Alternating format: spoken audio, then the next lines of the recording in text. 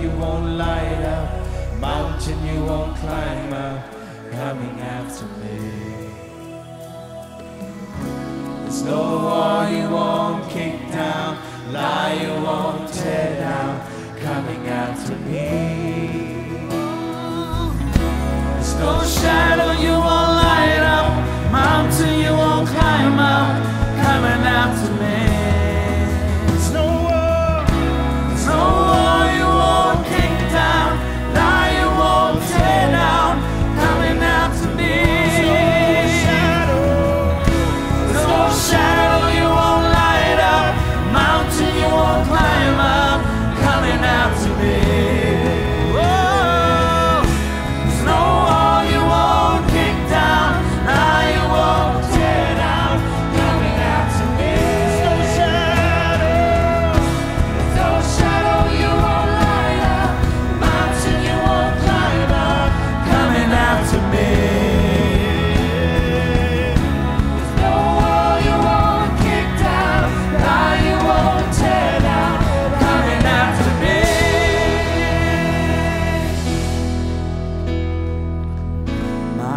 How great you are.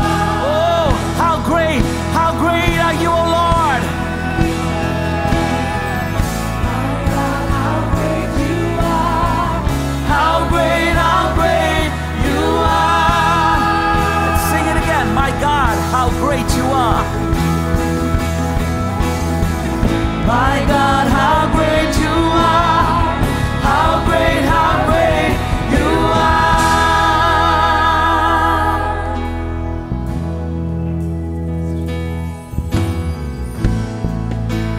Heavens are telling the earth how great you are. Oh, we're responding. We are responding to your love. Rising and falling at your word.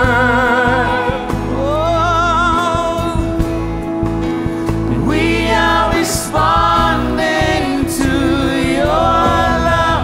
My God, how great you are.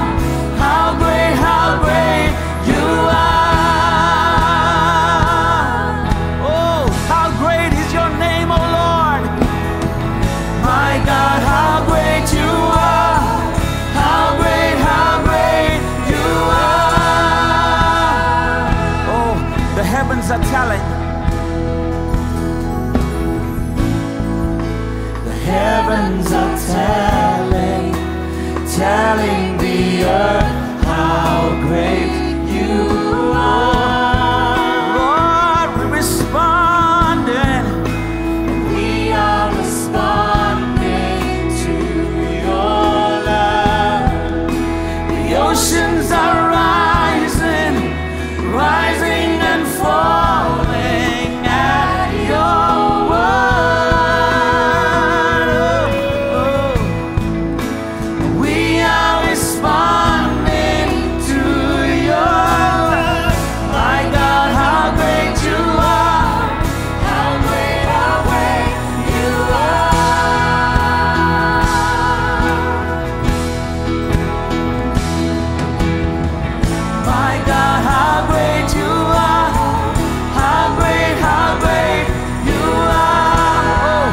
Church, sing, my God, how great you are.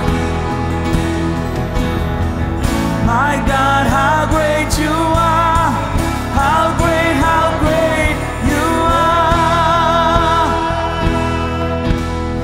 Without the music, come on, church, let me hear you sing. My God, how great you are. How great you are.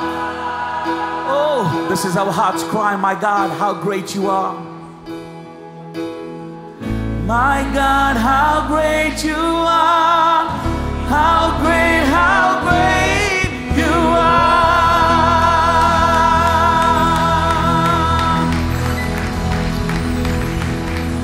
Oh, we We serve a great God, and I think we can really do a little bit more and put a little bit more of ourselves into acknowledging Him this morning. Can we lift up our hands today and truly acknowledge the greatness of God? We don't really have to remind God how great He is. God is great. But sometimes we have to remind ourselves, family, that we serve a great God, and that no lie of the devil, no limitation imposed upon us, nothing can hinder us and stop us from experiencing this great God in a personal and in an intimate way. Can we make that our prayer this morning before we do anything else? Before we get on to our program for the day, because we don't like to be programmed. Today it's not about a church program, but it's always about the gathering of the family. We coming together before our Father God. And He is just looking at us for who we are today, not the way we are dressed. Nothing else, no pretenses. Father, we come before You today truly as our Heavenly Father. And we as Your children, Lord. And we want to acknowledge Your greatness in our lives. And Lord, by acknowledging that, we want to rise up above all of our circumstances, Lord. Every limitation, every prohibition that we've imposed upon ourselves, but is not from the heavens. And we come before You today knowing that we are gathered as a family, that we are in the right place, that our hearts are going to be just laid bare before You so that You can do whatever it is that You want to do through the worship that we will offer to You today, through the word that will come to us today, through the presentation of our lives and our offerings before You today, through the way we greet one another today. As it was in the early church, where the excitement was such that they greeted one another even with a holy kiss. But Lord, we pray that as we embrace one another, as we embrace the spirit of family today, Lord, that miracles can take place in this environment, Father. Healings and deliverances can take place here in this environment. Because now that we have gathered as family, that we have gathered in Your name, then this is holy ground. This is a place where great things can take place. So we give ourselves to You. We give the furtherance of this meeting over to You, Lord. And we just want to declare our undying love for You. Lord, when we just lay aside all of the noise of this world, all of the things that go in and out of our mind, it simply comes down to this, that we want to love You with all of our heart, with all of our soul, with all of our minds, Lord. And we want to love one another in the same way. Bless our gathering today. Amen, amen, amen. Can we praise in our claps? And as I said, there must be such an excitement about seeing one another. So please do that. Greet one another today. And make it a genuine greeting today.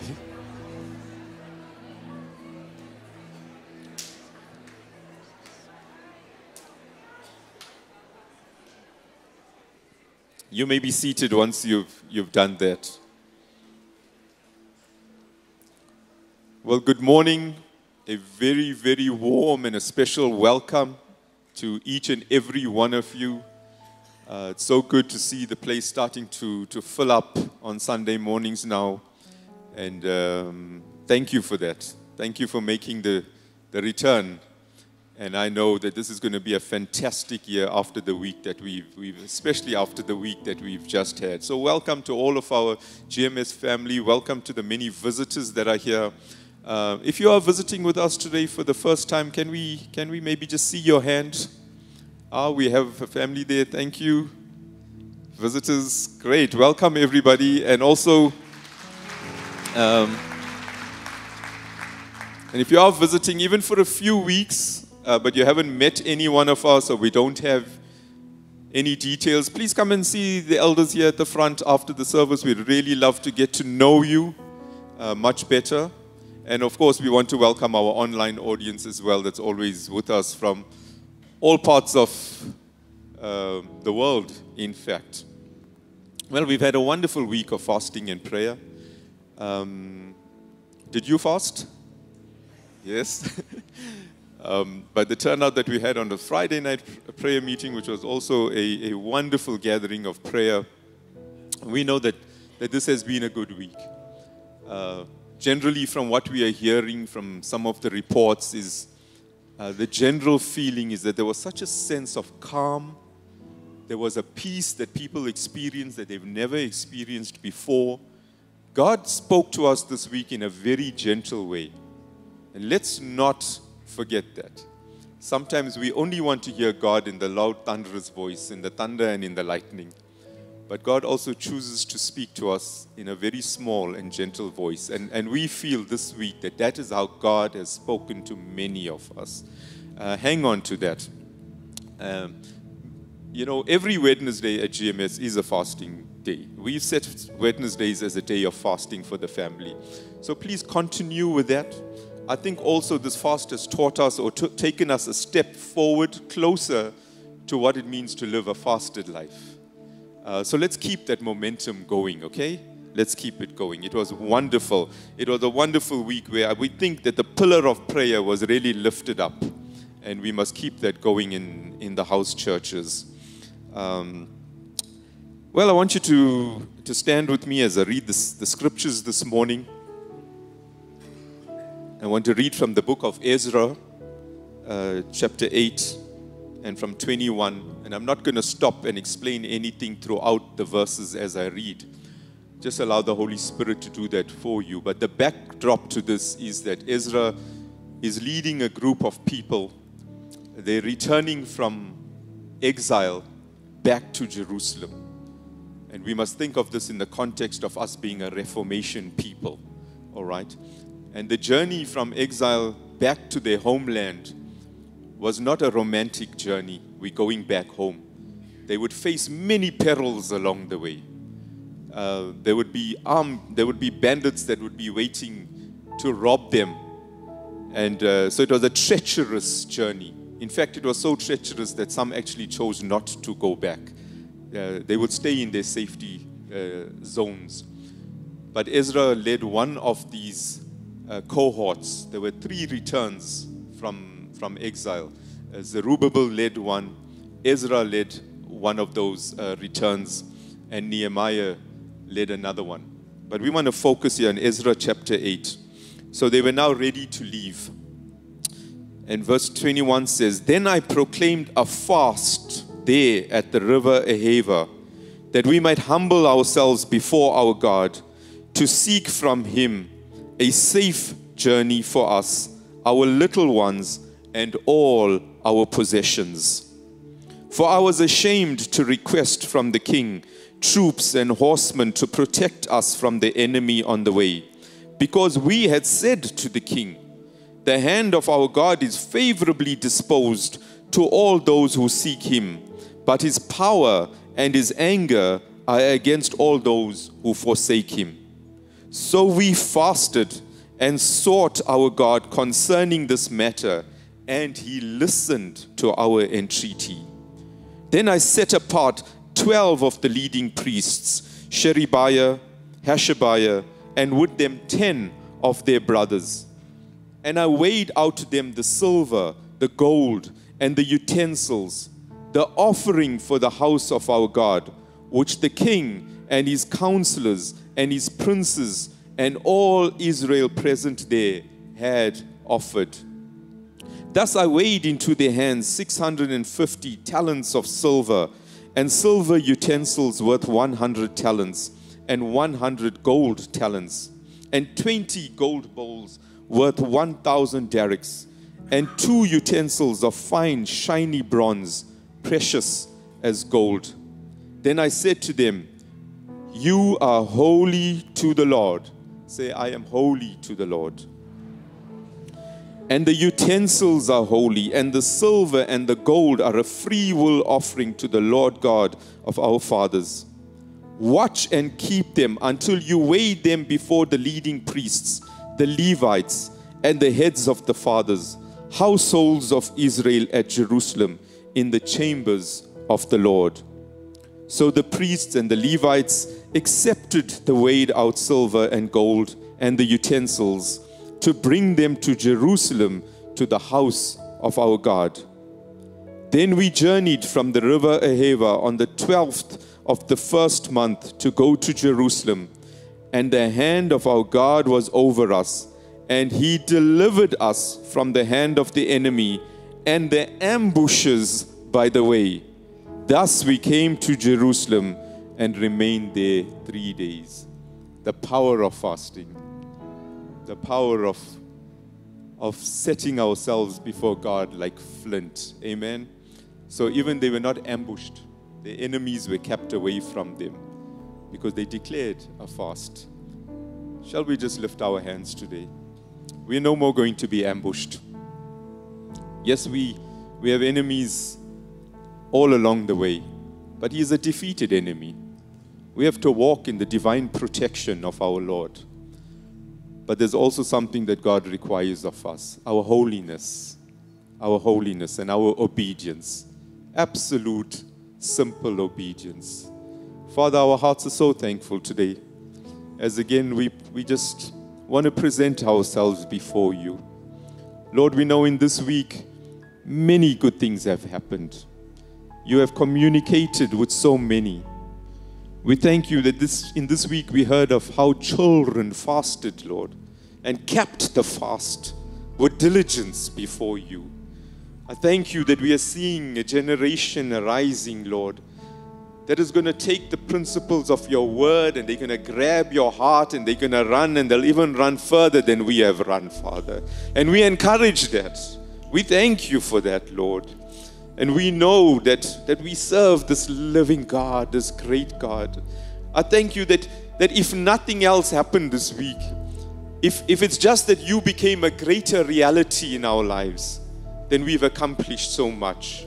But we know that you are a reality in our lives, and you come to us also with gifts. And today we can testify that many have received those gifts in this week, Lord. And we do not want the material things of this world. That is secondary. That comes to us as a fringe benefit from you. But first we want you. First we want you, Lord. And everything else then will be added unto us.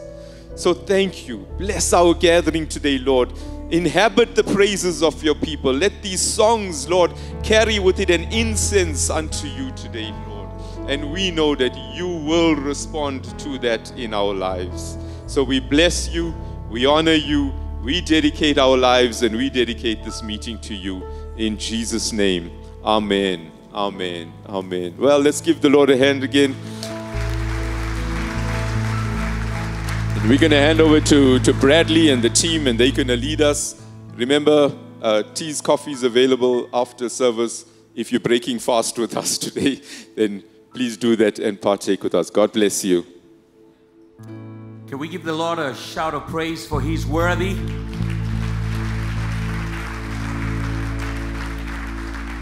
That was for yourself. Now let's just give the King of Kings, the Most High God, a shout of praise. Let's halal Him. He's worthy to be praised. I want you to look at your neighbor and say, we are not just the body of Christ, but we are God's habitation. That means we are God's dwelling place. The Bible tells us that we're not strangers, we are not foreigners, but when we enter into the new covenant of God, we become fellow citizens. In Ephesians 2:19, the reference is fellow citizens and saints, which means we are firstborn sons. But we are built upon the foundations of the apostles and the prophets, with Christ Jesus being the cornerstone. The reference here is that when you build only on Christ alone. Amen. So I want you to look at your neighbor and just say, I'm being built on the rock. Amen. Amen. The Lamb of God.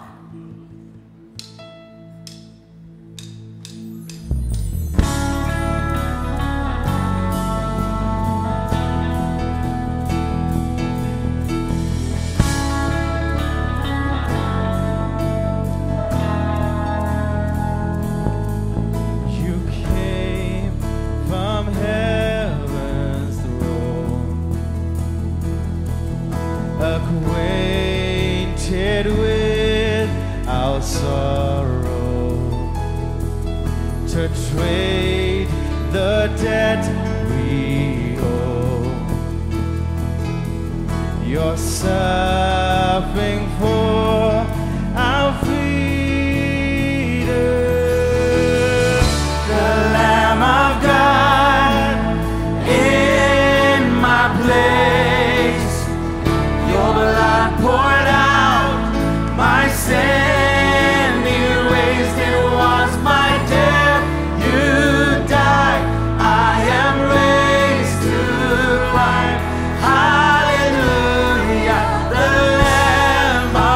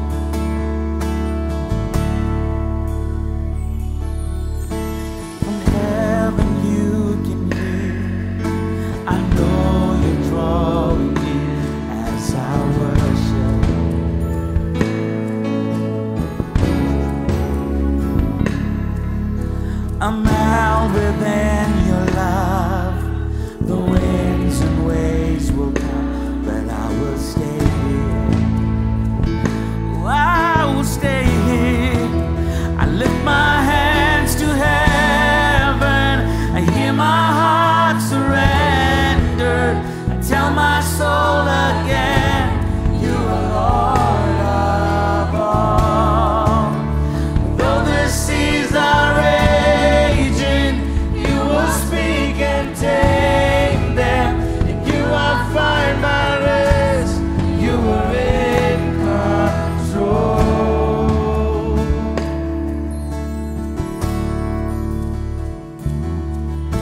Through valleys I will trust, your spirit is enough to keep me walking.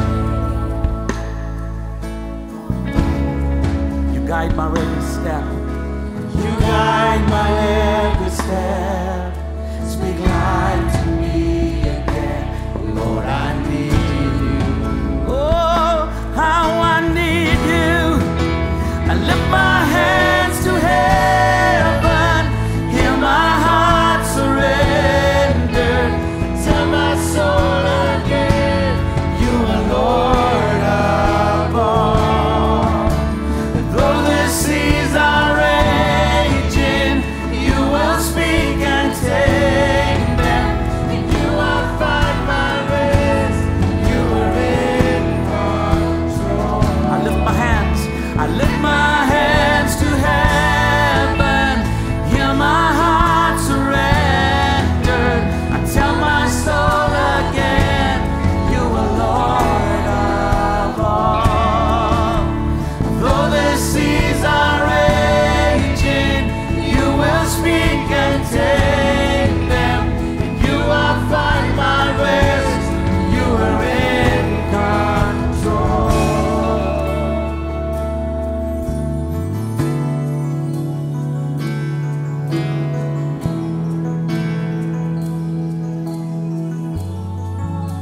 Oh, we trust in you, O Lord, our strong tower. Come on, let's just declare praises to the name of the Lord. For you're worthy. You're worthy of all our praise. I will trust. 'Cause I will trust in only you. No one can add to your perfection. You're the beginning and the end, more than I can comprehend. There is no one like you. Oh, this is our heart's cry. I will trust in only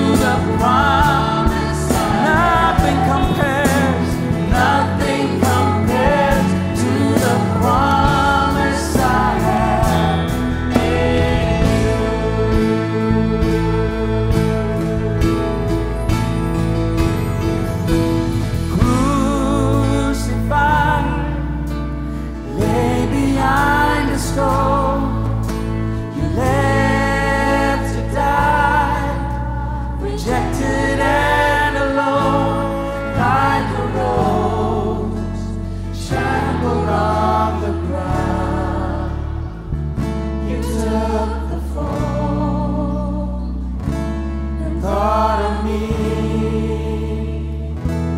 alone. Crucified, crucified, lay behind the stone. You lived to die, rejected and alone, like a rose trampled on the ground. You took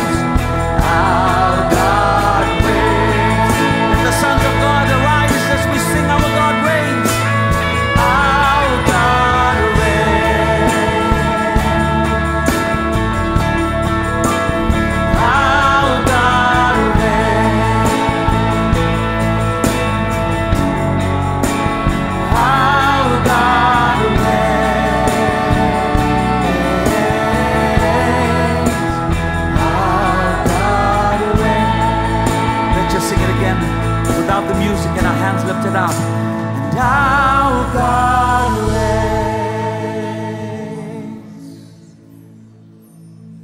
Our God reigns.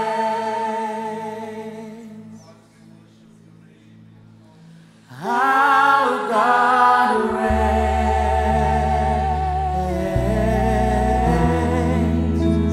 Our God reigns. For the Lord, our God reigns. We bless your name. Father, we are such a privileged people to praise you, to lift up your name, to exalt you from the depths of our hearts, to acknowledge you as the sovereign, the only one, the only God.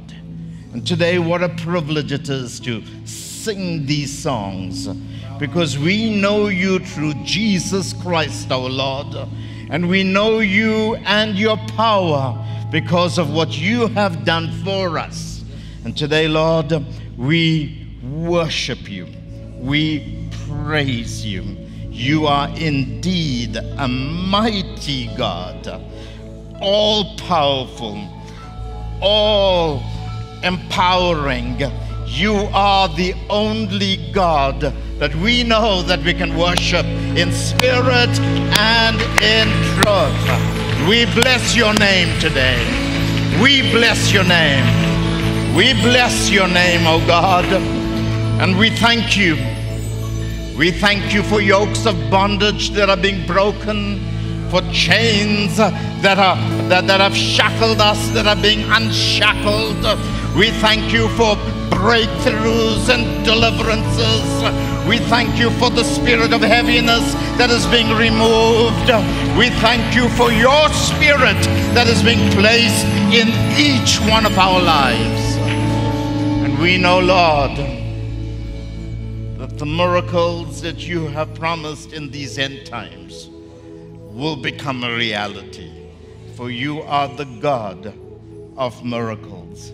And I thank you that many, many miracles have taken place in this week. Many souls have been touched. Many spirits have been refreshed. And many bodies have experienced the reviving presence that comes from you. We give you glory today, Father. We give you honor. We bless your name. Yours is the glory. Yours is the power. Yours is the dominion. Blessed be your holy name. Blessed be your holy name. Blessed be your name. Amen. Amen. Wow, just greet somebody next to you. Such a wonderful spirit in this place. Such a beautiful spirit of praise and worship. Thank you, guys.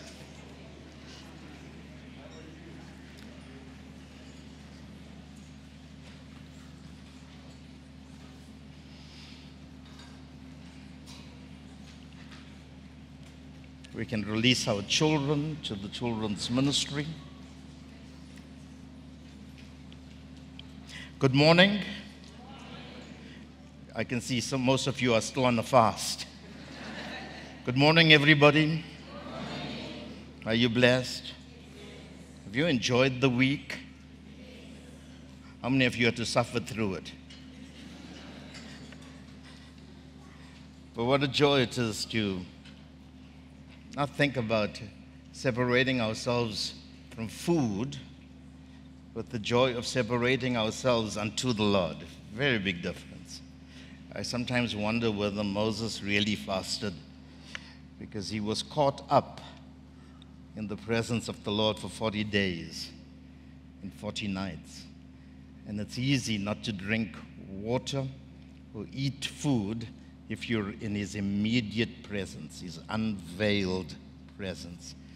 But Jesus did fast because he was taken to be tested in the wilderness, and he engaged a supernatural fast where he did not only not eat food, but he also from a human point of view, did the impossible. He did not drink water for 40 days. And obviously, at the end of that, he was at the point of death when angels had to come and minister to him. Amazing, isn't it? And while we've not been called to fast like that, we've been encouraged in the new covenant to inculcate the disciplines of fasting. And the New Testament, New Covenant fast is a fast where we abstain from food and we devote ourselves to the Lord so that our spirits are so sharp that when we do speak, demons cannot stand the piercing words that come out of our mouth. Even Jesus said that this kind, certain demons, can only come out when you inculcate the discipline of fasting and prayer. And as Pastor Chris said, it is a lifestyle. And we have to learn how, in a world of many offerings, many temptations, we have to learn how to live a fasted life unto the Lord. A fasted life is a life of total dedication and devotion to Him, where we learn how to be, in a spiritual sense, celibates unto the Lord. And we choose to devote our lives completely to Him, that we are servants, bond slaves. We are married to the Lord, and we choose to keep the chaste position of dedication, devotion, and the whole spirit of acquiescence unto the Lord, where we are totally surrendered, despite our clever reasoning and our rationalizing of things and our opinions and our views of life. We choose to submit and surrender to His will. And that's ultimately, fasting must bring you to a place of total subservience, where you do not anymore live for yourself, but you live totally unto Him. You think we can get there? It's not easy, I promise you, because this flesh resurrects every day. And Paul teaches us that this flesh must be crucified every day. And every day we have to die to self, so that we do not live for tomorrow, but we live each day for the Lord. And when tomorrow comes, crucify, die to self, and devote our lives completely to Him. And that's the way God chose us to live. This message, which is session number 5 on the Amorite spirit, is a message that is filled with wisdom, counsel, and strategy. This is a message that's got to do with the eschatological period that we are living in, a prophetic moment, a poignant moment, and a moment where our steps have to be directed by the Lord. God's word is our lamp, our light, our map. God's word gives us all the necessary strategies we need to live effectively in this world. The church is now coming to a stage, the true church is now coming to a stage where some very powerful things will happen in the earth. When I say the true church, there are 2 churches in the earth, the true church and the false church. There are many imageries for that. One is the goat church and the sheep church. One is the sons of God, and the other is the sons of the evil one. And while I'm not here to judge who is the true church and who is the false church, I'm here to present to you what God wants the true church to hear. And there is, wherever there's the genuine, there'll always be the spurious. But there's a church emerging in the earth. And that church is emerging from the ashes of desolation. And that church is going to be a glorious, triumphant church with dominion entrusted to it for the time that we're living in. And it will be a church that will steward the purposes of God. So when I talk about the Amorite spirit, I am trying to find patterns in the Old Covenant or in the New Covenant genre of Scripture, and extract from it fundamental principles that can be applied to this present context. Well, God has not promised us land like He promised to the sons of Abraham, the natural sons of Abraham, when He gave them a piece of land in the Middle East, today called Israel. God has promised the new Israel, the new covenant people, dominion over the whole of creation. That's what we are given. We are exalted to the right hand of God, which means given executive privileges, jurisdictional rights, and tremendous power and authority to rule over every space, every domain, every field of expertise in the earth. That's our responsibility. And the church is to fill the earth with the knowledge of the glory of God. And we are moving at a rapid speed now to a place where those promises have to become a reality. So we are living in the reality of the fulfillment of the promises of God for each one of us. The church is called to live in a place of fulfillment. So when I draw comparatives, like the spirit of the Amorite, the comparative would be that if that was the dominant spirit in the time where Moses was preparing the people to transition across the Jordan into the promised land, and he was preparing them, then that comparative has to have relevancy to us today. There has to be some kind of application for the present church, because nothing God has given us in the old was just to fill us with historical narratives, but it was to teach us, edify us, educate us, instruct us, inform us, so that we will be well equipped to fulfill our end time mandate. Do you get that? This is critical. So when I read the Bible, I'm not reading it just to get just to accumulate information and knowledge. I'm reading it so that I could translate the information and the knowledge into counsel, into wisdom, and ultimately into understanding. And understanding is the implementation of all of the things that God has taught us. And that's how we become a people endowed with the grace of the Ancient of Days. The wisdom of God then becomes a reality in each one of our lives. And the Amorite spirit can be compared to the world that we live in today. And this spirit occupies, as I told you, that piece of land before the nation of Israel will cross the Jordan into the promised land. And this was a very luscious, very fertile, productive space on the wilderness side of the Jordan before the nation of Israel will cross it. And the nation of Israel, the requisite was that if you want to establish domain across the Jordan, you have to know how to take the Amorite spirit that lives on the wilderness side of the Jordan.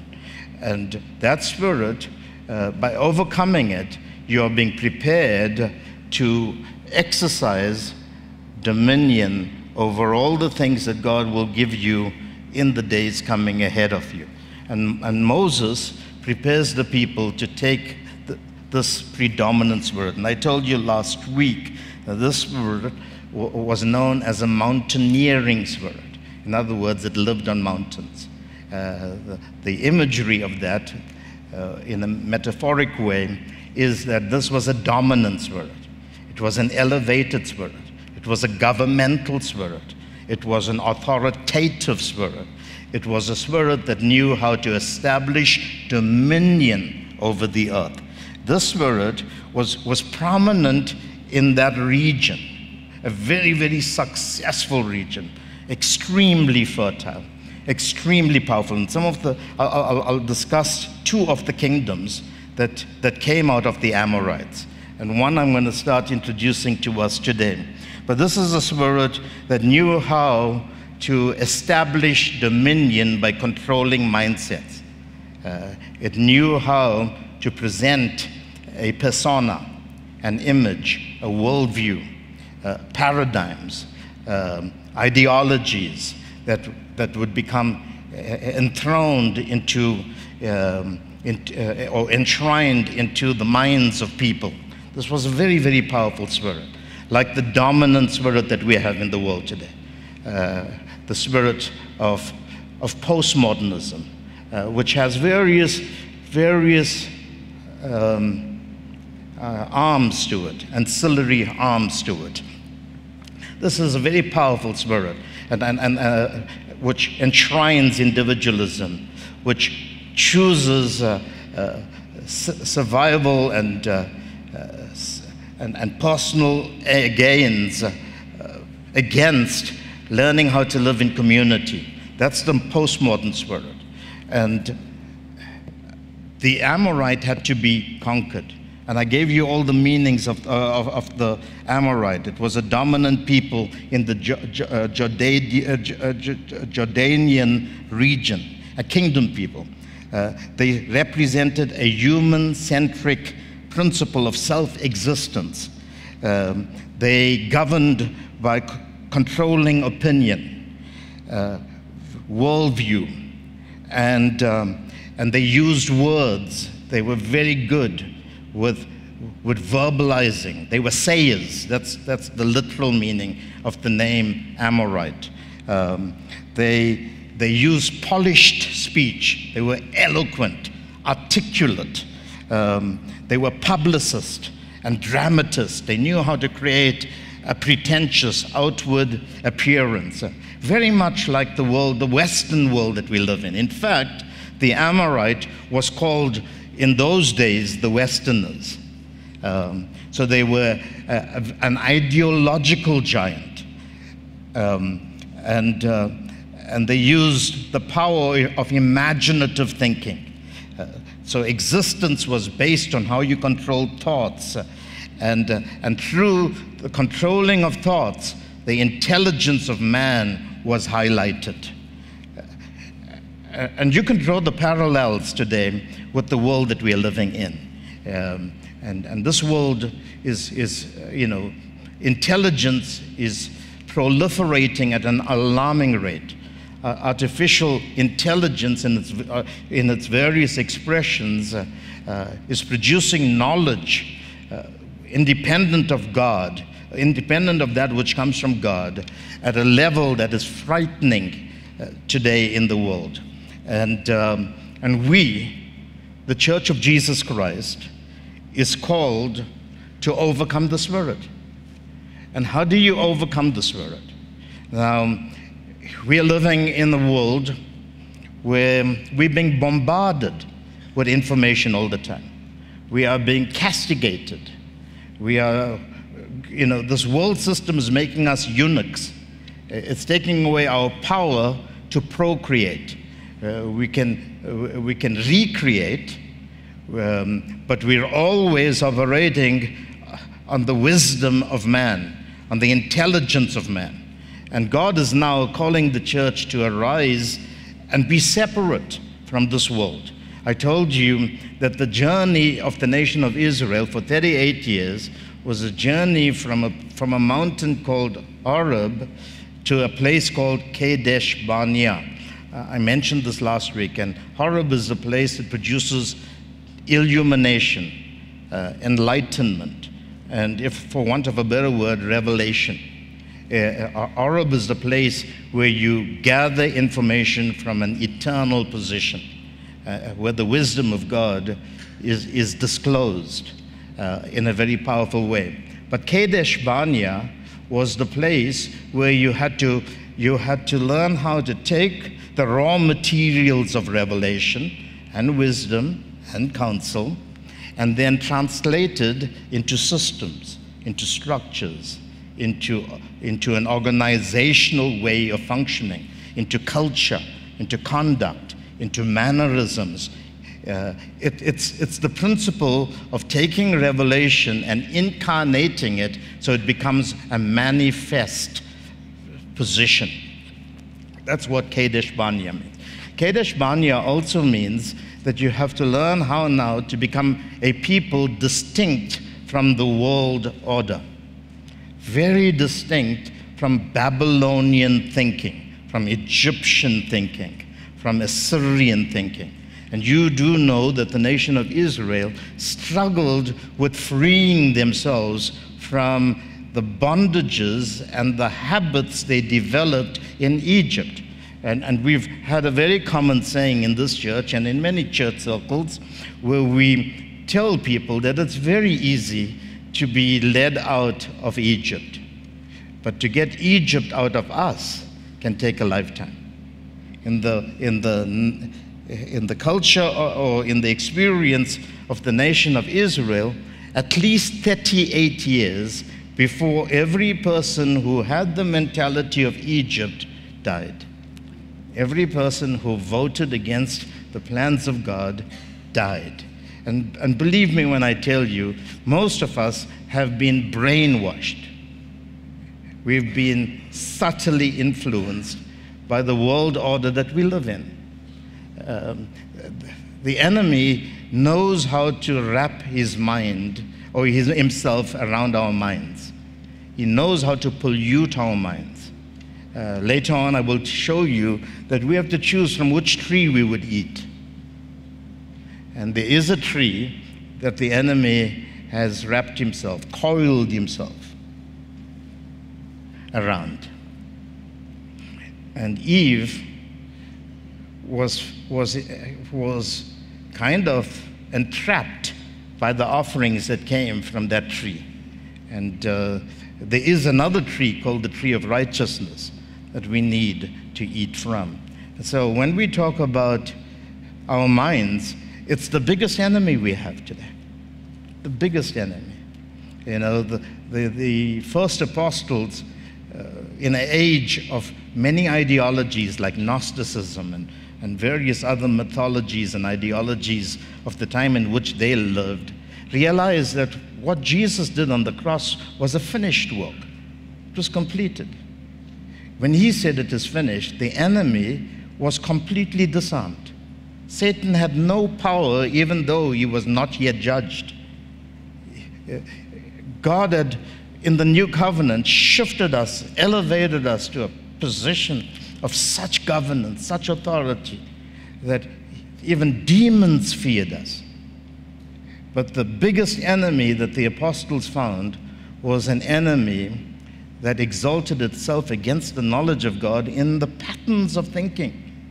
And this is a very complicated system where minds of people have been held captive while the enemy freed them or allowed them to be freed, or they were freed supernaturally by Christ, yet their minds were still held in captivity and in darkness. And so many of us have been held captive.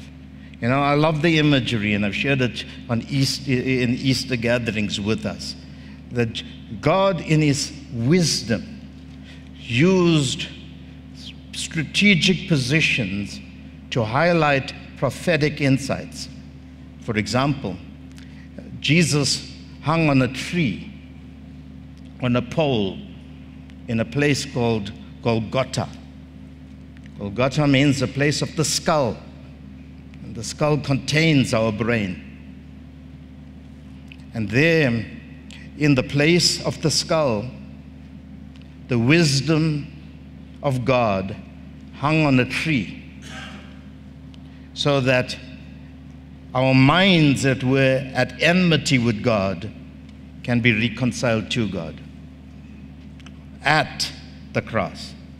And he fixed the problem on the tree that was started on another tree in the Garden of Eden. And let me tell you, you are what you think.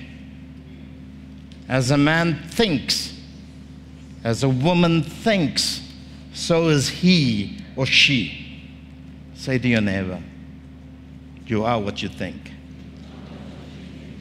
Your existence cannot take place without your belief system, without your mindset. That's why the greatest war that's taking place today is an ideological war. It's the highest form of warfare. We don't even know anymore what is true and what is false. There are so many theories that are being released through various communicational platforms. And today, if we are not discerning, we will never know light from darkness. In fact, Paul says that false apostles dress themselves in forms of light. Paul says it. They masquerade as angels of light, even though they are wolves in sheep clothing. And so the church has to come to a place of separating. And when we talk about Kadesh Barnea, and when we talk about the Amorite spirit, it means that we have to come to a place where God's way overrides our way, where God's thoughts supplants our thoughts, where the heavenly way becomes our way. Throughout the book of Deuteronomy, and I think you should read it over and over and over again, some of the salient points repetitiously brought by Moses to the people of Israel was, you have to carefully observe what I teach you. You have to obey all the stipulations of the word.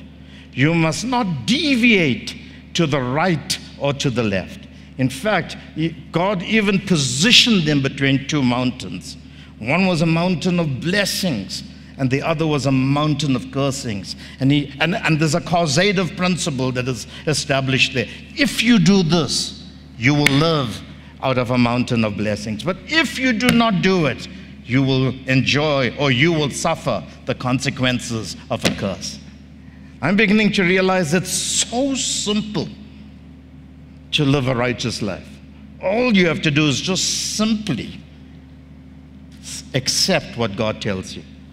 Don't add your opinion to it, because you may just add curses to whatever God tells you to do. And God sometimes will tell you to do impossible things. I mean, when I think about the first feast in the New Covenant, the marriage feast that Jesus attended, and his mother said to the disciples when wine ran out, he said to the disciples, whatever he tells you, do it. Whatever he tells you, do it. And certain things sounds foolish, like fill the water pots or the purificational pots with water and dish it out. Serve the water. But when the people partake of it, it will become wine. And that's foolishness. It's foolishness to take a boy's lunch and attempt to feed 5,000 men besides women and children. It's foolish. It's foolish to think that you can cast your line into the waters and you'll catch a fish. But when you open his mouth, you'll have enough money to pay the taxes. It does not make sense. The things that God tells us to sometimes do does not make sense. But who cares whether it makes sense or not? After all, our senses are corrupted. Our reasoning is corrupted. Our arguments are flawed. Our worldview is deficient. The only thing that is pure and unadulterated is God's way. And to overcome the Amorite spirit, the church must learn to follow God wholeheartedly. Say to your neighbor, wholeheartedly. And later on I will share with you how important it is to listen to the instruction of your fathers. And I would like to rather brazenly say it today. that I would consider myself as one of the fathers, sharing the wisdom and counsel of God with you. I'm not claiming it, but I would like to consider myself as one. And if you sit in this house, then you come here to receive wisdom and counsel and teachings. And if you can follow those ways, you're guaranteed success. You want that? You want that? So say to your neighbor, we have to overcome the Amorite spirit. And what do you have to overcome? Human wisdom and power. And we have, I know the people in this house. Over 80% highly educated, highly influential people, sitting in tremendous seats of influence in business sectors, in educational sectors, in medical sectors, in universities. But that wisdom is not going to help you. You may need to go like Daniel, like Moses, and study in the courts of Nebuchadnezzar and Pharaoh.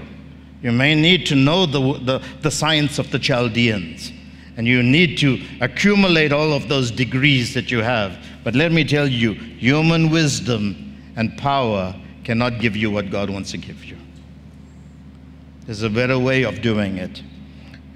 In the new covenant, we have to now learn how to weaponize ourselves so that we can start fighting spiritually.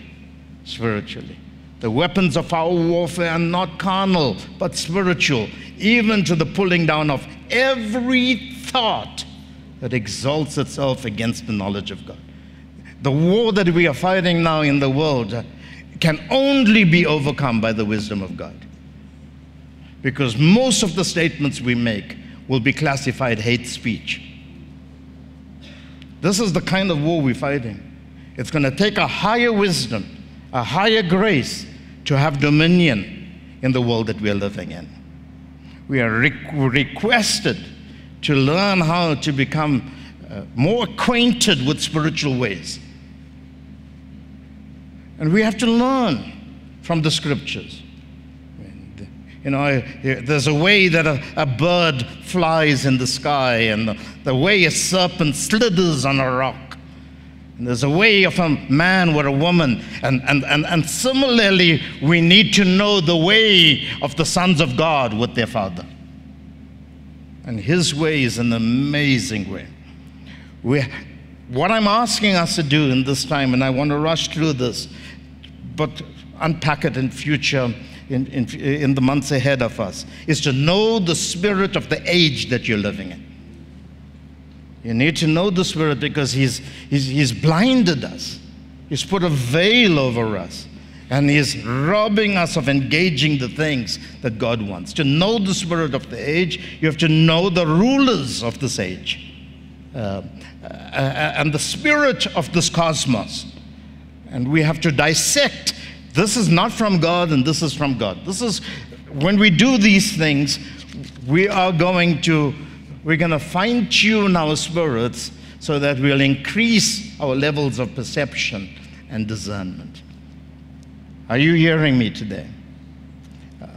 And unfortunately, if you are going to separate yourself unto God in the way I'm asking us to, then you have to have a monotheistic view of God.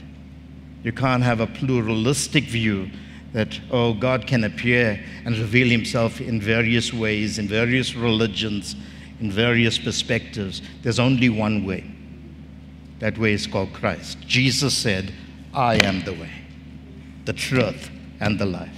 That's what we call the Christocentric, the Christ-centered approach to how we view life. Our spectacles are very simple. We cannot process anything but through Christ. That's our filter. Say to your neighbor, Jesus is the way. And to do that, we need to develop a worldview that patterns the way Jesus viewed God and related to Him in His humanity. And the church is being called to that. We have to be, if you want to live in this world, you have to become a witness of the one true God. And all of us have come to know him. And when we came to know him, we discovered that he is our Father. And we don't have many fathers. We have one Father over the families in heaven and on earth. And we have become his children. For as many as received him, to them gave he the right, the privilege to be called the sons of God. Say to your neighbor, God is my Father. I am his son. Male and female, I am his son. We must also become holy. We have to develop a standard of distinctiveness. People must be able to, while we are not extremists, we are not fanatics, we are not pietists, we are not self-righteous, and we are not putting on some kind of a religious show. We must develop a distinct position in regards to our faith and way of life. Distinct. When the Bible says, be ye holy, for I am holy, it's not, while the word can embrace ethics and morality and so forth, but that's not what the Lord is talking about. When the Bible speaks about holy, it means be in such a position that's incomparable. God is ineffable, and we, when people study us, there must be no other point of reference but God. When the Bible says God is holy, the Bible is basically saying there's no opposite to God. The devil is not God's opposite. He's less than a mosquito in the presence of God. He is smaller than bacteria that is invisible to the naked eye in the presence of God. And when we talk about holy, be ye holy, be so distinct that when people look at you, they get a picture of the invisible God. That's the kind of people. Our minds have to be clear, purified, washed in refiner's soap. We need to come to a place where every thought has been crystallized and powerfully formed by the Word of God. That everything that we do is governed by Rhema.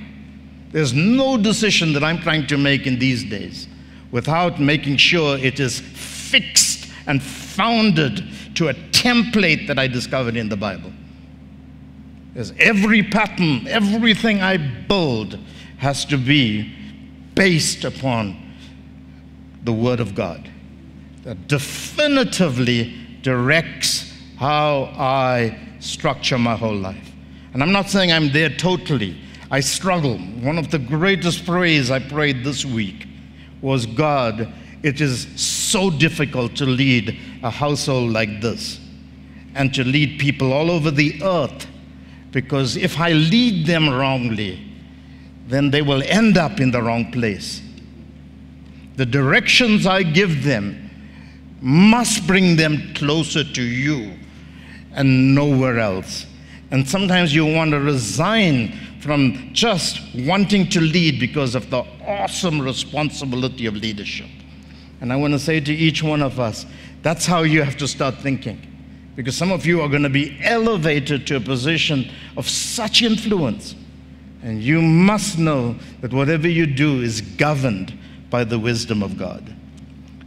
So when we talk about this holy position, we're talking about being so baptized into God, so immersed, so pickled, marinated into God, that there's nothing else you can say but the things that God has influenced you with. You know, when Jesus in his humanity, after he had suspended his divinity and did not operate in omniscience, but operated in wisdom, which was one of the 7 spirits that God had endowed him with, when he operated in his humanity and he was subject to the laws of gravity and limitations like all of us, he learned how to develop or inculcate a lifestyle where he eventually said to his disciples, if you heard me, you heard my Father. If you saw me do things, and I've patterned it after what he showed me. In other words, he became a slave to the idea that he could not live for himself anymore, but he only lived for his Father. And he even said to his disciples like Philip, "Have I been so long with you, and you still ask, show me the Father? If you saw me, you saw the Father." And this is the kind of position that the church has to come to. The church must model to the nations what it means to be the holy nation. That's why I say to you over and over again, I know that I live in South Africa, and I know that sometimes I support teams like Bafana, and the Proteas, and I like my sport, but I'm not a South African. I'm a citizen of heaven living in South Africa. Yes, I know how to give to Caesar what is Caesar's, but I also know how to give to God what is God's. And each one of us have to come to a place of realizing that wherever God has placed us, we are here to represent His kingdom, to serve Him. One of the most beautiful pictures of the church is found for us in Revelation chapter 12. I'm going to read it from the New International Version, the NIV version. I want you to get a picture of this, because right now there's an attempt by the enemy to flood your minds with that which comes from him. And he wants to drown us in the secular worldview, which has been poisoned. We call this the doctrine of demons. And let me tell you, the doctrine of demons doesn't come to you with the signature of Satan. It comes in various forms of enlightenment. It comes with intelligence. The enemy is brilliant in the way he presents himself. He knows how to present himself in intelligent ways. And this is the picture of the church, the end-time church. And there's various applications to this portion of Scripture, but I want to apply it to the context of our present existence. A great sign appeared in heaven, a woman clothed with the sun. That's a picture of the church, clothed in light, where we don't need the lunar and solar system to tell us about days, weeks, months, seasons, and changing times, where we do not have to live off the spatial context of the universe to tell us how to live, but now we live from the revelation of God. Okay, that's the picture here, clothed, where the sun, the sun, is no more our light. We are now wrapped in the revelation of Christ, clothed in the most brilliant expressions of the wisdom and counsel of God, with the moon under her feet, meaning there's no more night or evening, and a crown of 12 stars on her head, speaking about apostolic order, structure, organization, wisdom, governance. It speaks about symbiosis. It speaks about a variety of things, where your minds are so organized by apostolic order. And the word apostolic speaks about authenticity, genuineness, reliability, absolute order. It's governing our way of thinking. There's nothing in us that is outside of the way God had structured our existence. She was pregnant. This woman, the church, was pregnant and cried out as she was about to give birth. Then another sign appeared in heaven, an enormous red dragon with 7 heads, 10 horns, and 7 crowns on its heads. This is the world system. This is the spirit of the age. Like we had the Amorite, now we're talking about the spirit of the age. This is the world order. Its tail swept a third of the stars out of the sky and flung them to the earth. This is the kind of influence this world system has. The dragon stood in front of the woman who was about to give birth, so that it might devour her child the moment he was born. And this woman is going to produce the sons of God. The purpose of God will be established through the church. The church gives birth to the sons of God. That's why one of the imageries of God is, of the relationship of the church with Christ, is that he is the groom, we are the bride. Now you do know that we're never going to get married to him. That's a metaphor. You can't get married to your brother. Okay, it's a metaphor. In heaven there's no marriage. Not even angels marry. But the metaphor is that if he is the groom, the purpose of marriage in the old covenant was not love first. It was producing seed. And the imagery here is that this woman will carry the seed of Christ, so that sons of God will be produced in the earth. And that's what we want to produce. Not believers, not followers, not adherents of some religion called Christianity. We want to produce the image and likeness of God, and that's called sons of God. And every one of us must be that son. But look at what the dragon does here. He stood so that it might devour her child the moment he was born. She gave birth to a son, a male child, and the pattern is Jesus.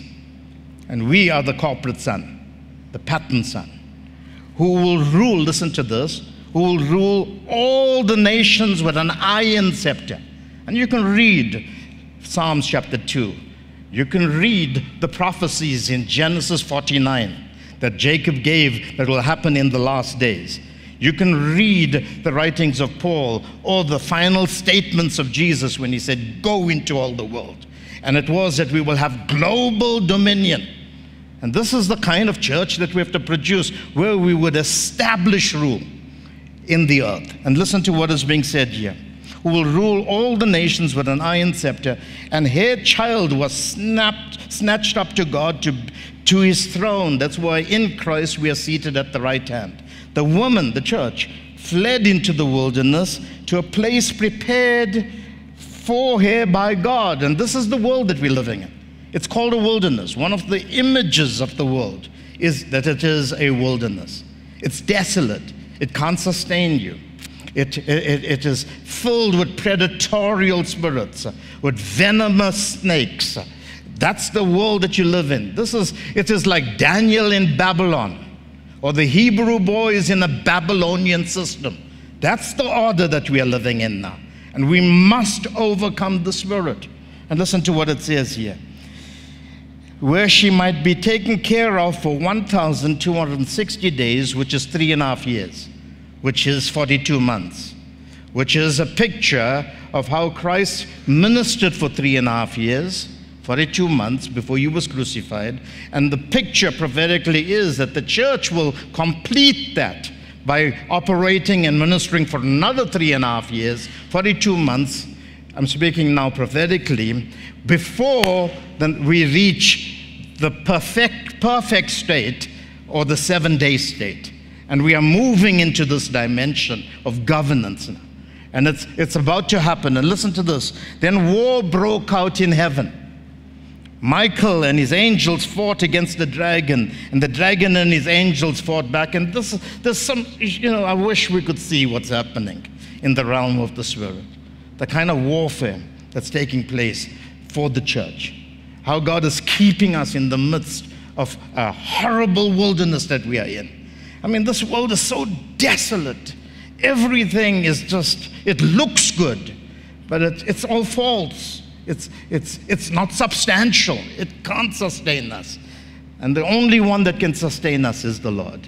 Are you with me? Are you with me? Listen to this. Then the war, but he was not strong enough, and they lost their place in heaven. The great dragon was hurled down, that ancient serpent called the devil or Satan, who leads the whole world astray. He was hurled to the earth and his angels with him. And later on in chapter 18 of Revelation, it will be said that the earth is a demonic cage. It's a cage of demons. The whole world order is impregnated with demons. That's why today you can't choose any leader that's part of that order.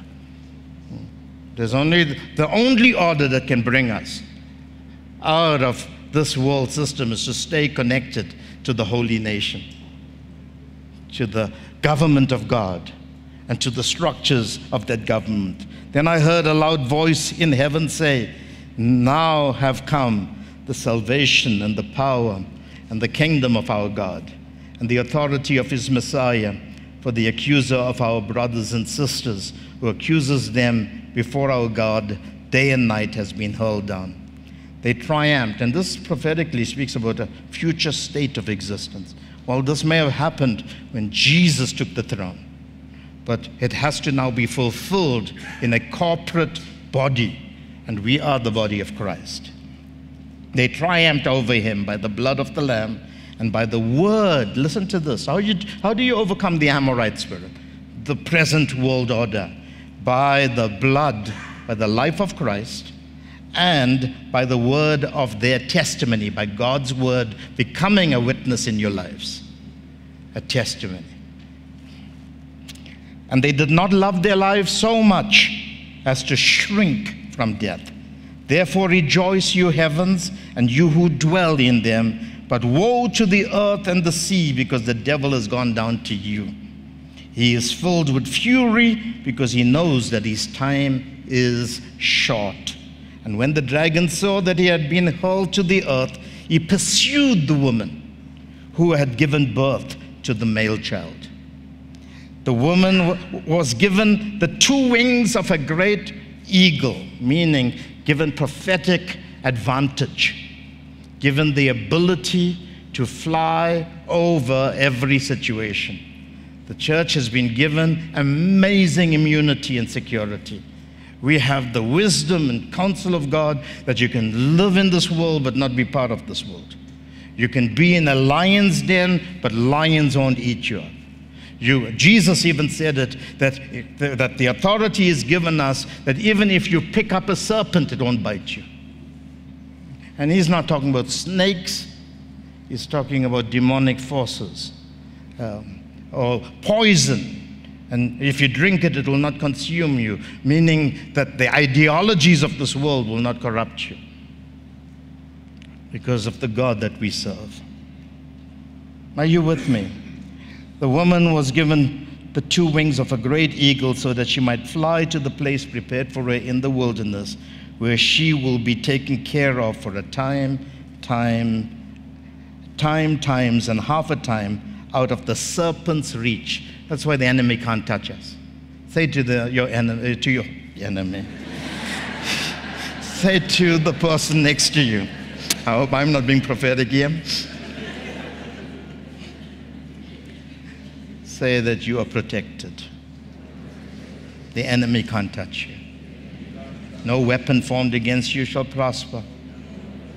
No curse. No witchcraft. You know, I hear people talking about all these crazy things. Let me tell you, if you know how to live in the blood, if you know how to take the word and make it your testimony, no force of darkness can touch you. That's the God we serve. That's the God we serve. Then from his mouth, the serpent, listen to this, spewed water. This is the world order. This is the spirit of the age. This is delusional teachings. This is false teachings. These are half-truths. These are the patterns that have been transported into the world today. The new age order. We're living in horrible times. That's why I'm asking parents, you have to teach your kids. You have to develop conversations with them. Our children are being indoctrinated. And I'm shocked at what is happening. When I sit and engage with people, they tell me things like, our kids are being told at the age of 8, you can choose your gender. You can choose your sex. Now, for me to say that from this pulpit, that will be considered hate speech. That's considered invading the privacy and the rights of individuals. That will be called indoctrinating people with things they should not believe. But unfortunately, we have to come to a stage where we have to tell our kids, you're a male and you got no vote. Or you're a female. Are you understanding me? Because let me tell you, even you parents won't be able to vote against the decisions of your kids. Courts of law will protect them. And we've got senior teachers like Dr. Rufus here today, and he will tell you of what's happening in certain circles in the world. And we would have to stand up for truth. Are you ready to stand up? How many of you are ready to be martyrs for Christ? Because that's the world order that we're living in now. And that's what the serpent does. He spews water like a river to overtake the woman and sweep her away with the torrent. And you check the church today. The church has chosen things that the Bible forbids. I mean, it will be called treason what the church is doing today. The church has become part of a new age order. It's been secularized. It just reduces itself to just another religious system that has to keep up with the times. And we, the Church of Jesus Christ, can't do that anymore. We have to stand up for truth. The Bible says, and you will know the truth, and the truth will set you free. And this church will preach the truth. And some of you will have to take an offering to bail preachers out. Not me, Pastor Chris, and the rest of them. But the earth helped the woman. And let me tell you, the earth, not the world, not the cosmos, the earth helped the woman by opening its mouth and swallowing the river that the dragon had spewed out of his mouth. Let me tell you, you're going to see some powerful things happen in the earth, in creation. You're going to see how the earth is going to enjoy, is going to support the sons of God. All of creation waits in earnest expectation for the manifestation of the sons of God. There's a cosmic groan, and creation will collaborate with the sons to produce the purposes of God. You will see it happen. You will see some supernatural favor come upon you, and even the environment in which you live, the physical environment, will support you. Then the dragon was enraged at the woman and went off to wage warfare against the rest of her offspring, those who keep God's commands and hold fast their testimony about Jesus. I wish we can unpack this. But you go and do your readings on this portion of Scripture. It's a very powerful portion of Scripture. It speaks about this church being clothed with the Son. But a few chapters later, that church becomes a harlot, riding on a beast that John looks at with amazement and wonder. He is bamboozled by the thought, how did this church that sat in heavenly places, arrayed in glory, now becomes a prostitute selling herself to the nations of the world? We can't allow that church to become our church. We are not riding a beast anymore. We ride on the clouds of glory. We manifest the will of God. Now let me start introducing, I've got 9 minutes to do it, the two kingdoms of the Amorite. The first kingdom is called a kingdom headed by a king called Sihon. Let's read it in Deuteronomy chapter 2. Sihon the Amorite, king of Heshbon. Deuteronomy 2:24. Rise, take your journey, cross over the river Arnon. Look, I've given into your hand Sihon, the king of Heshbon and his land. Begin to possess it and engage him in battle. Now to overcome the Amorite, there are two particular kings that we have to overcome. The first is called Sihon, the king of Heshbon. Powerful secrets locked up in the name. And I will give it to you. And the other king that we must overcome is Og, king of Bashan. And he was also an Amorite king. Two powerful kings. And I want to just start to introduce us to King Sihon. Sihon means warrior. Say to your neighbor, warrior. This is somebody that will worry you. He will torment you. It speaks of a resilient spirit, a spirit that is fearless. It's a fighting spirit, but it's a very, very strategic spirit. It knows how to wrestle with you. It knows how to bring you down, how to find ways of subduing you. The word Sihon means warrior, and its capital city was Heshbon.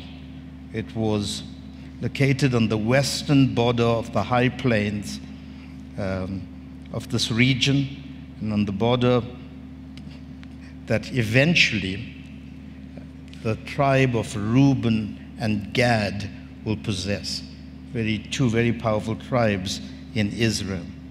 The word Heshbon means a stronghold. Everyone say stronghold. So when these powers operate, they establish strongholds. There's an eternal principle here. When Jerusalem was conquered, it had to be conquered by David. The principality that ruled over Jerusalem was a tribe known as the Jebusites. And these were very powerful people, marauding forces. And David understood that you cannot establish a kingdom from Jerusalem unless you first take the Jebusite. David also understood that you cannot take the Jebusite without first establishing a stronghold in Jerusalem. And so he systematically possessed a place occupied by the Jebusites, and he called it the stronghold of David, and sometimes it's called the city of David. And from there, he launched a warfare that eventually removed all the forces in Jerusalem, and he established the city of God on a hill, and it was called Jerusalem.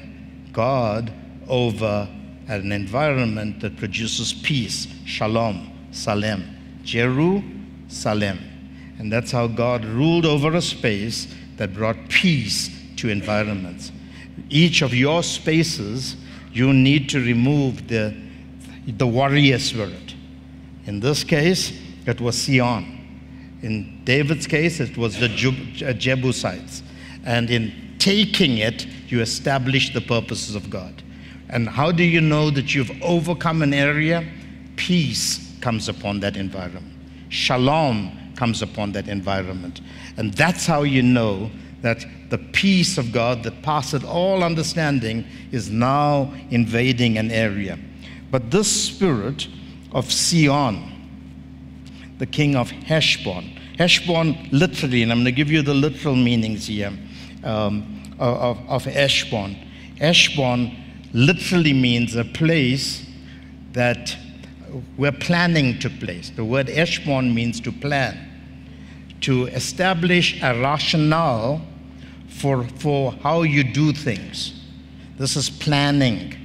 This is forward thinking. This is strategic thinking.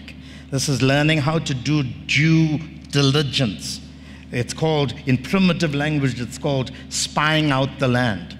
Learning how to assess something, to know its strengths and weaknesses, to know the culture, to know the way those people operate, to know about their economy, their military strength, the way they've established their judicial systems, and so forth. So when you talk about a stronghold that a warrior king used, we're talking about a stronghold where strategy, understanding, a seeking and grasping for knowledge, a place where things were schemed, a scheming of things. It talks about this place, Heshbon, talks about a place where you learn how to search out information. Now, why am I saying all of these things amongst us here today? You know, I found that the world order is very organized. The world order is extremely calculated. It has 5-year plans and 10-year plans. It plans for the next generation. There's always future planning. But I found in the church, with all the grace, with all the anointing, all the wisdom, the same people that can work like eunuchs for that world come to church and they are extremely unplanned, disorganized. There's no thinking, there's no strategizing, there's no research. We don't know how to plan for anything with order. And when I study the Bible, I see people like Solomon, so much wisdom, so much of understanding. I mean, when you study books like Ecclesiastes, with how he tries to analyze, rationalize, try to look at things from a human perspective, even though at the end he feels exasperated, and then comes to the conclusion that if you don't process these things from a heavenly position, everything will equate to nothingness, to emptiness, to vanity. And I want to encourage this church today that if you want to take the dominant spirit of this world, which tries to rule your mind, you have to learn now how to become judicious in your thinking, how to separate, how to work out things, how to organize, how to implement. And some of these things I will talk about in the weeks ahead. This word, the feminine form of this word, heshbon, literally means to develop a machinery, a device. It speaks about inventions, discovering and fostering righteous plans.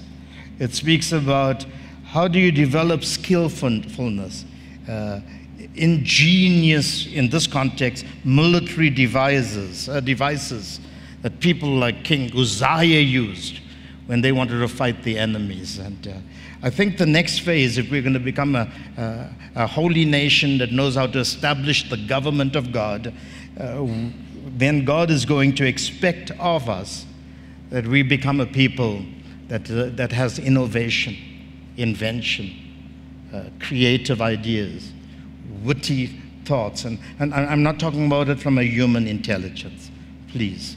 If there's a disclaimer to all the things I'm going to tell you in the weeks ahead of us, it is that these things can't happen from a human point of view. It can only happen from a heavenly point of view. Some very powerful things are going to be given to some of you. God is going to impregnate you with wisdom from heaven. The wisdom of the Ancient of Days is coming upon the church. Young people, hear me carefully here today. And I'm not feeding ego. Like Daniel, the grace and glory of God is going to come upon you, and you're going to shine 10 times brighter than your colleagues and your peers. They may have a higher intellectual quotient than you, but the wisdom of God that will come upon you will make you do things that the world has never seen before. I am convinced of this. When God told me last year that we are now stepping into an epoch, an era, a period in this present kairos called aggressive advancement, I was like a naive fellow thinking, oh, something is just going to happen.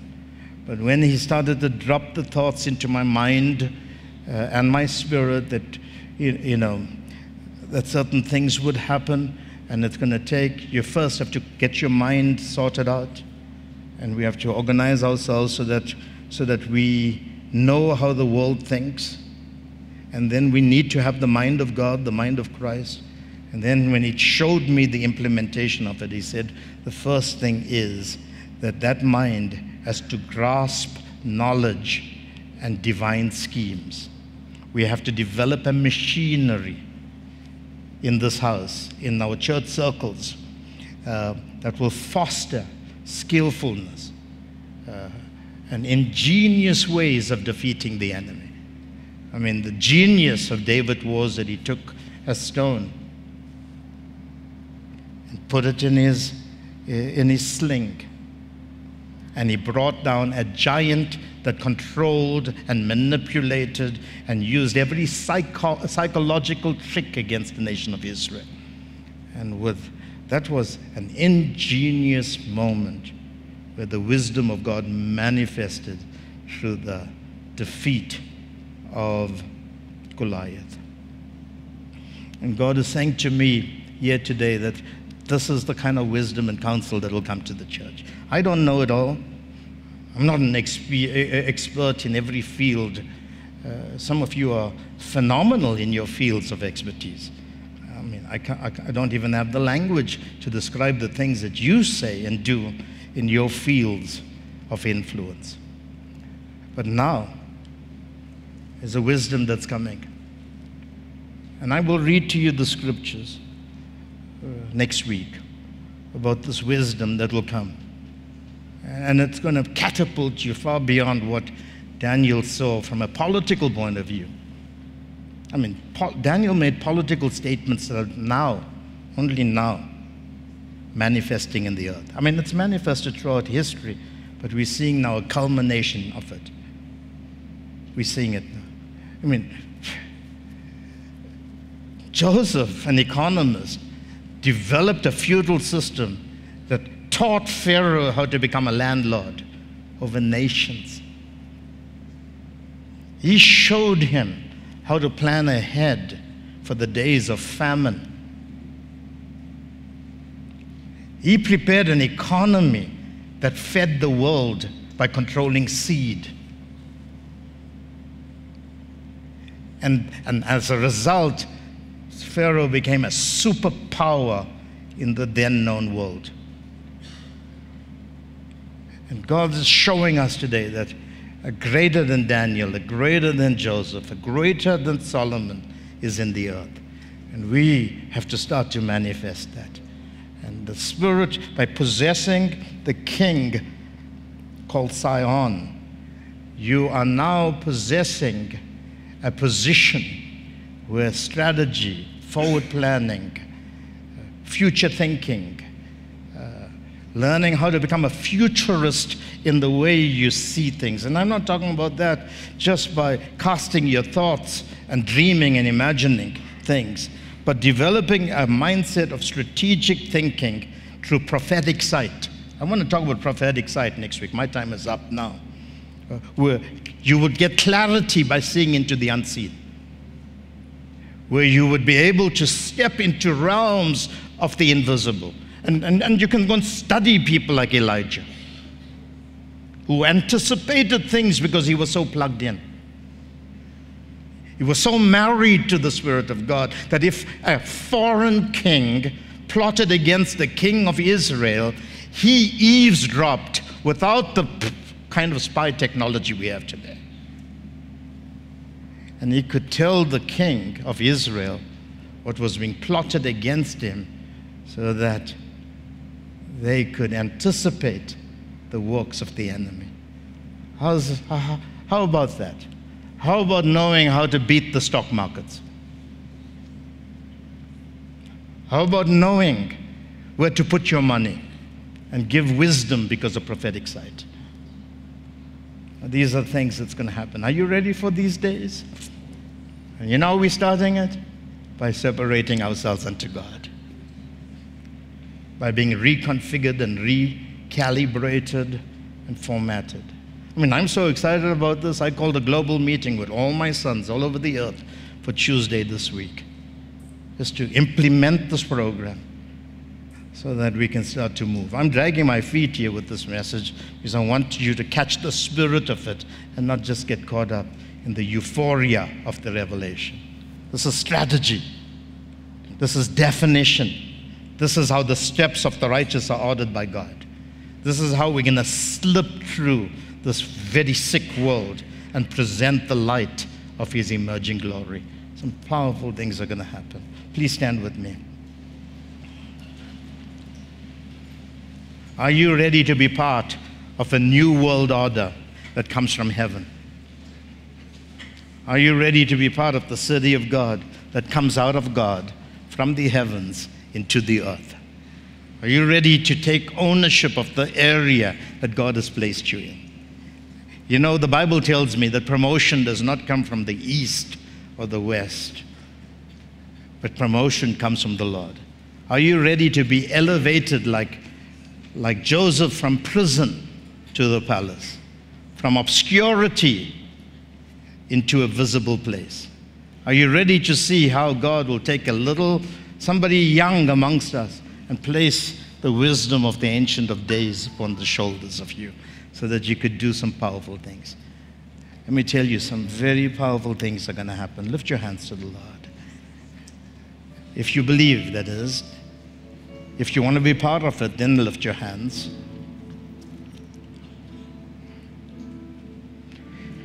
Shalamandala basikata.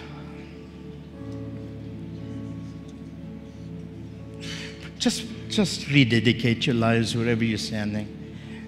You know, do you know that your vocation is your full-time ministry? And that if you want to be a true worshiper, you have to be a true server. When Satan asked Jesus to worship him by bowing before him, Jesus said, you will worship the Lord of God, your God, and him only you will serve.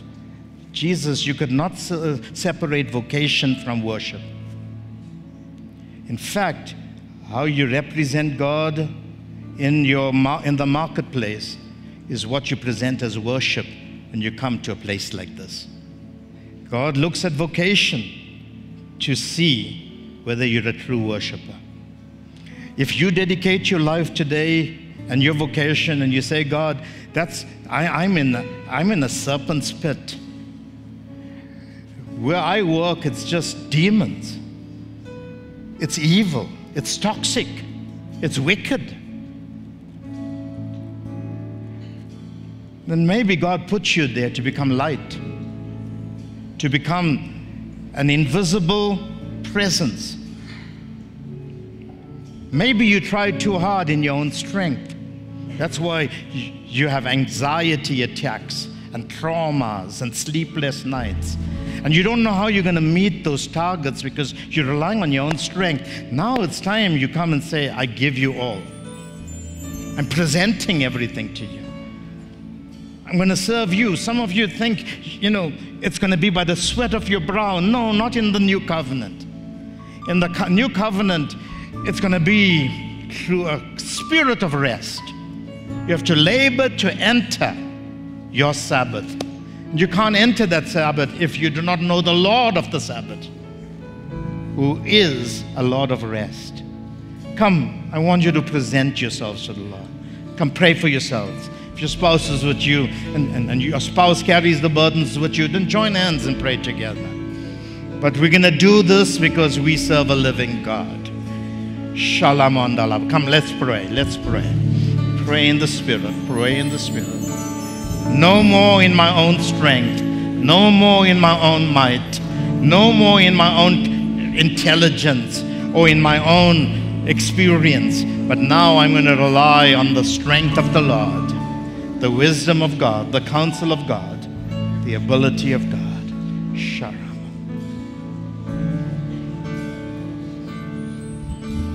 Great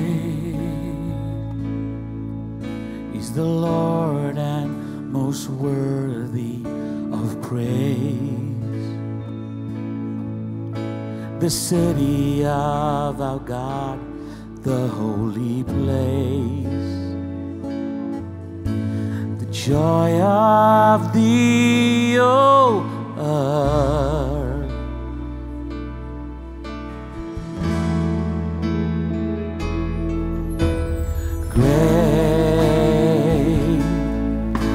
The Lord in whom we have the victory.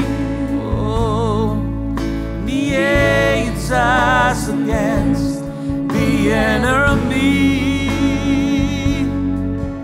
We bow down on our knees and we say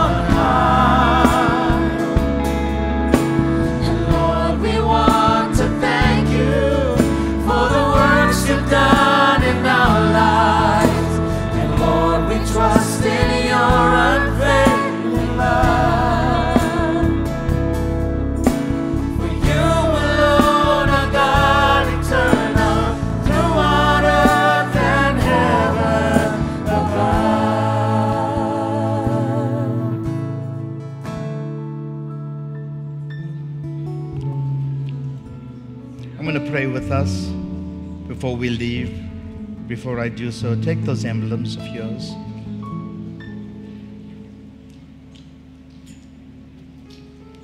We are at the table of the Lord. It's a heavenly, divine table. And the covenant that Christ fulfilled and established in His blood was a covenant that authorizes us to rule over the earth. It was a covenant that secured our position in Christ so that we would be heirs of Christ. And we don't die to get heaven. We don't have to wait for the resurrection to enjoy the privileges that God has given to us. Those privileges has been given to us now.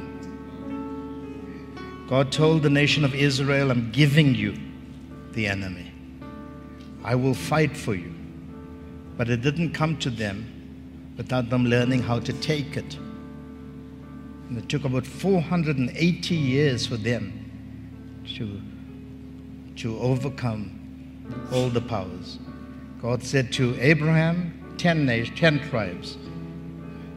To Joshua, He said 7 across the Jordan.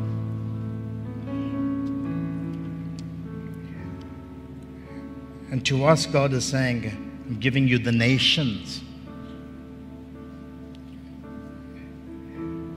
And dominion comes in various sectors, in various places. And each one of you standing here must make a dedication today that I will serve you where you put me. No more murmuring. No more complaining. If you're in the wrong position, humble yourself and stay there until God opens the door for you. Don't complain. Treat it a joy to represent God. If He has to reposition you, He will do it. Because you don't live off the salary you earn. You live off the Lord who promised to give you Himself as an inheritance. He will take care of you. How many of you believe that today? So you're going to make a dedication now? Won't you serve Him now? Won't you say to Him, I'm going to give you my whole life? And some of you are breaking your fast now also. Do it. Saying to Him, my whole life will now be devoted to you. I'm going to learn how to separate unto you totally. And I'm going to learn how to live off you first before I live off some sustenance, some material thing. And we are not here for materialism. We are here to serve the Lord, who will make us prosperous, who will bless us. Come, make that your dedication. Father, at this table, we dedicate ourselves to you. This table reminds us of the finished work of Calvary that secured our position as sons of God in your family. And we declare today that we are heirs of the Father and joint heirs with the Son. Everything you created, you gave it to us. And yet so many of us have not seen it become a reality. Many of us are still struggling where we are. But we are declaring today that that struggle is going to be over. Wherever we are, we will have dominion. Daniel exercised dominion in a den of lions. The 4 Hebrew boys exercised dominion in a fiery furnace. Joseph exercised dominion in prison. David exercised dominion over Goliath. We will exercise dominion wherever you placed us. For yours is the kingdom, the dominion, the power, and the glory. We declare that now over every place. Even our homes are no more going to be homes of turmoil and fights and arguments. We declare shalom. We declare Jerusalem. We declare peace. We declare harmony. Even our children that are lost to us will be saved. Our homes will demonstrate the glory of God. Our workplaces, our business houses will become places carrying your light. I declare Obed-Edom upon your people, Lord. That like the ark was in the house of Obed-Edom, I declare the presence of God on every house here. And let there be great gain, great increase, great fruitfulness. And I thank you, Father, that there will be no room for the devil in our lives. So today we partake of these emblems, not as rituals and acts of religion, but we do it because we are a covenantal people, remembering covenantal promises and enjoying covenantal privileges. We bless you, Father, for what you will do. So we partake now with joy in our hearts, thankful that we could separate ourselves completely to you and live our lives only for you. Go ahead and partake.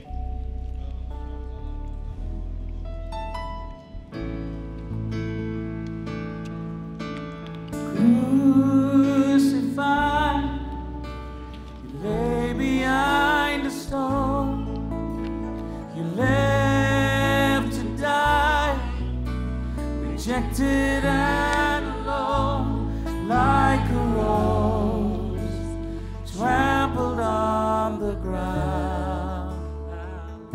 You took the fall and thought of me above all. Well, go in the grace of the Lord, and may His peace be with you. Carry on. Bless you.